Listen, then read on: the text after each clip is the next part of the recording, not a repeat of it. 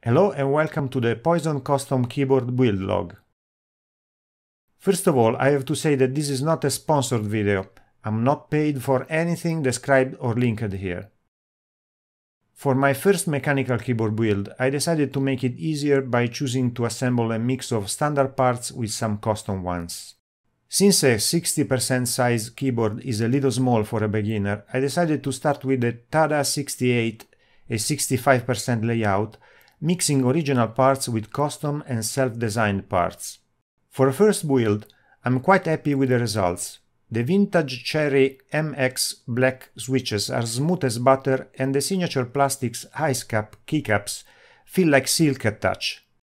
The self-designed stainless steel plate along with the thick aluminum case give rigidity to the structure, and the final 1.5 kg weight gives that feeling of a rock-solid keyboard that we all desire.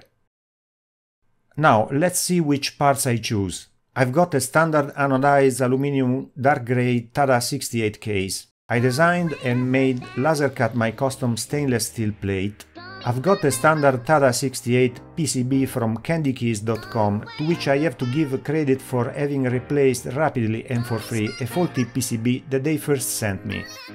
This PCB supports QMK firmware and LED backlighting.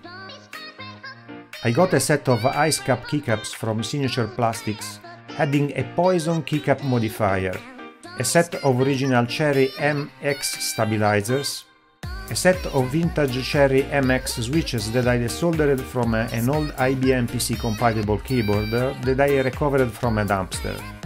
The keyboard was a Chinese replica made with some good parts, like the switches or the double shot keycaps.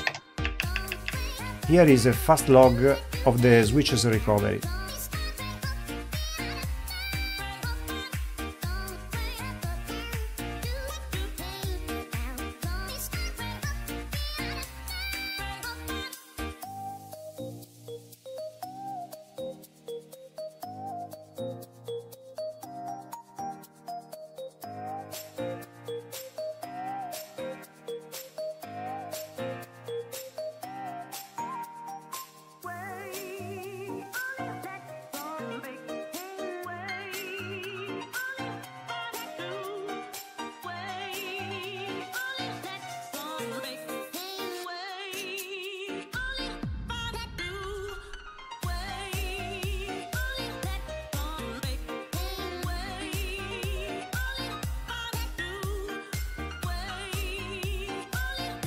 Later on, all the switches have been disassembled and cleaned with water and neutral soap in an ultrasound cleaner chamber for 15 minutes, and then hot air dried.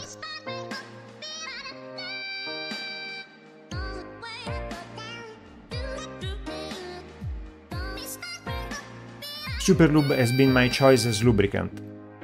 All the switches have been lubricated one by one, carefully lubing the sliders and the springs contact points using a mix of 60% thick Superlube grease with a 40% thin Superlube oil.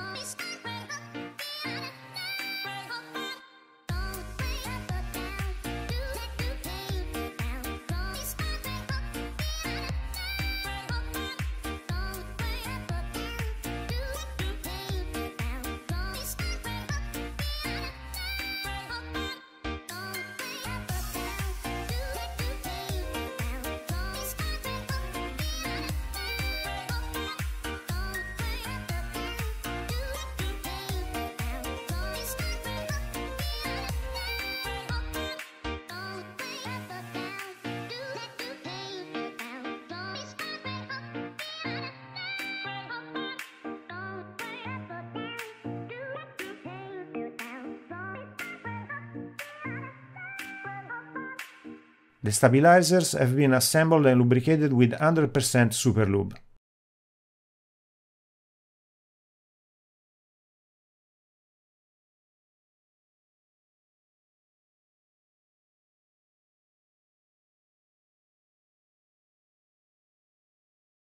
The most satisfying part has been that of assembling the stabilizers to my custom stainless steel plate and seeing that the parts matched perfectly.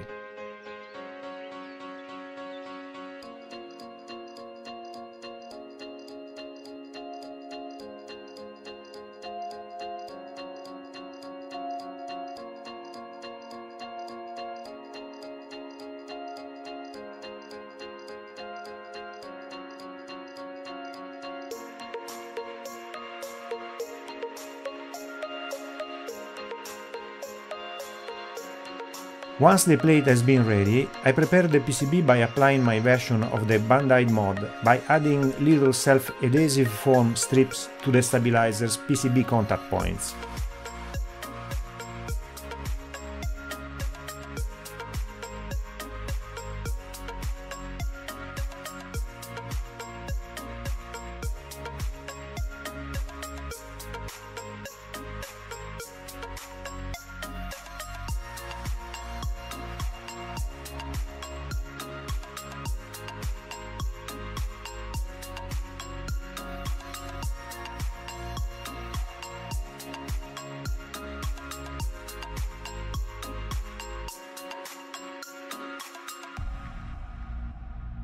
The plate, the PCB and the switches are then placed in position and the switches soldered in place.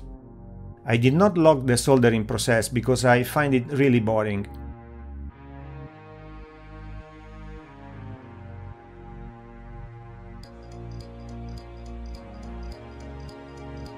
Time to place the plate assembly into the case.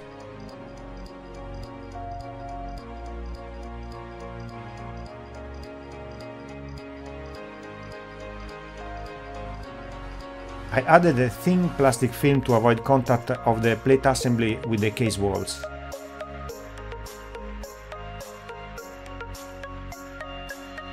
The plate is secured to the case with screws.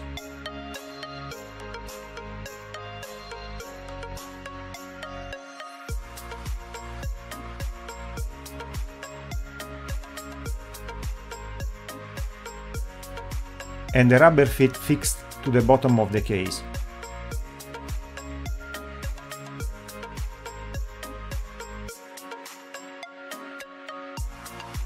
Finally, the keycaps are applied along with the curved index keys and the keyboard tested for feel and sound for the first time.